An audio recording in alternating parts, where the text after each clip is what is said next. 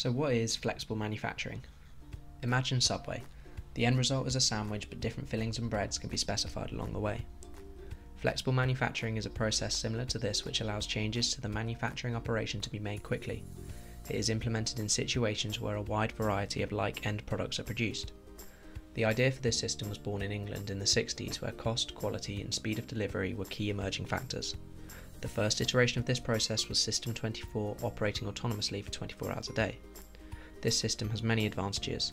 As flexible manufacturing systems are fast to adapt to changes in demand, downtimes are reduced, minimising profit losses. Their flexibility allows failures in the manufacturing line to be covered quickly. Manufacturing companies with flexible manufacturing systems no longer need to invest in specialist machines and can reduce the size of their inventories as more bespoke parts can be made in-house. All these factors tend towards increased revenues and a greater catalogue of products able to be produced. However, the associated disadvantages are upgrading to a flexible manufacturing system does incur significant costs associated with restructuring management, retraining the existing workforce, hiring new skilled employees, upgrading hardware, for example the material transporting infrastructure to cope with the faster turnarounds, and computer software. It doesn't suit all industries, however, for example traditional closed die forging, due to the significant time needed to produce new moulds. One company that has capitalised on a flexible manufacturing system is Precise Tool & Die in Ohio. Precise Tool & Die used to make products for the automotive and electrical industries. Changes in the global market meant they wanted to move towards low volume production with fast turnarounds producing precise components and prototypes.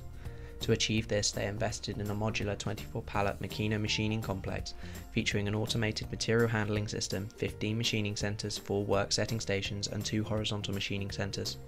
This required a new flexible scheduling management system and the retraining of existing staff.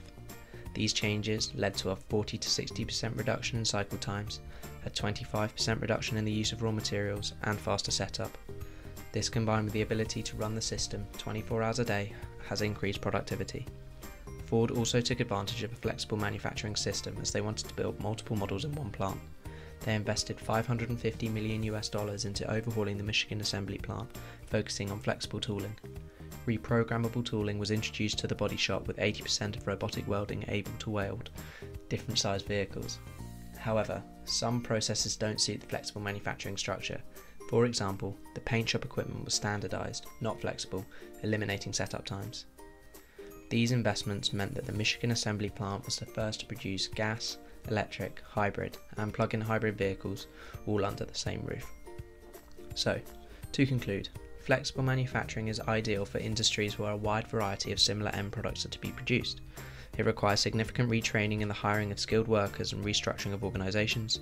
It is not suitable for all industries, for example closed die forging, and a compromise between flexible and traditional methods is often the best solution as implemented by Ford. And that's flexible manufacturing.